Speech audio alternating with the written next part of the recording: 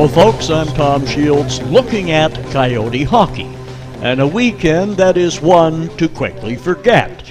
It's not often that Osoyoos does lose 2 games on a weekend, so I don't expect Coach Ken Law and his assistants Carl Poole, Brandon Watson, and Terry Martin to be hitting any panic button. In North Okanagan, Knights coach Bryant Perrier played a real defensive style of hockey and sealed off the net, allowing the Coyotes only 22 shots on goal and just 6 shots in the third period. Sometimes that system works up in North Okanagan when they play the Coyotes, sometimes it doesn't. It did on Friday. Saturday night, the local crowd got off its feet early at the Sun Bowl Arena in the game against Summerland, as Austin Cleaver and Colin Bell got the puck to Ryan Roseboom in the slot. He one-timed it past steam goaltender Matthew Huber a mere 21 seconds into the game, and it was the first shot on goal. Now, even though that goal was scored at the 4-second mark, Jarrett Malchow of this team gave a stinging check to one of the Coyotes right by the Coyote bench. Hey, that sort of set the tone for the Steam. Now, the final score was 7-2, but the game was really much closer than that. The Coyotes down 5-2 with 3 minutes remaining at a power play. And they pulled goaltender Adam Jones for the extra attacker. The Steam, though, put it down the ice into the dead center of a gaping net. Then, with 8 seconds to go, a loose puck came to the blue line, and Paulson Letard, who played a few games for the Yotes 2 years ago, fired an absolute screamer that went just inside the post in the top corner stick side. And hey, it could have been Carey Price in goal, and he wouldn't have stopped that rocket.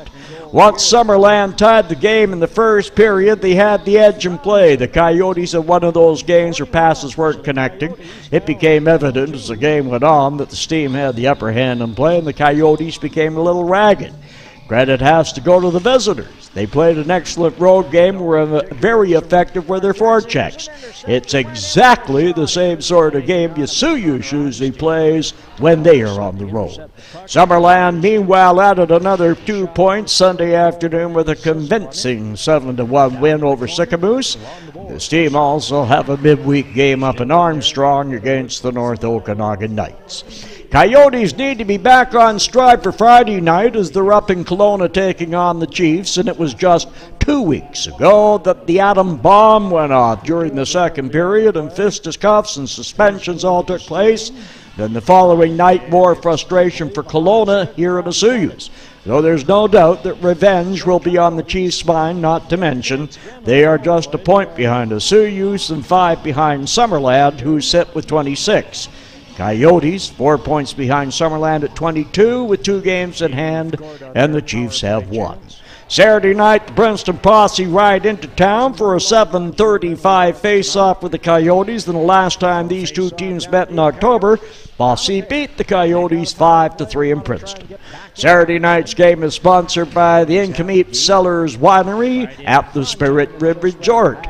And an intermission, they will feature a cork toss for prizes and an ice wine box target shoot. Then at the second intermission, once we have the fresh ice, Janet and Craig Tucker of McDonald Real Estate's Rubber Duck Toss Jackpot will be at $550. Last week, someone rimmed the bowl, then the duck went askew in the same manner that the puck was treating the Coyotes last Saturday night. I'm Tom Shields on the Coyotes and the KIJHL on CIRO. Stone again down in the zone.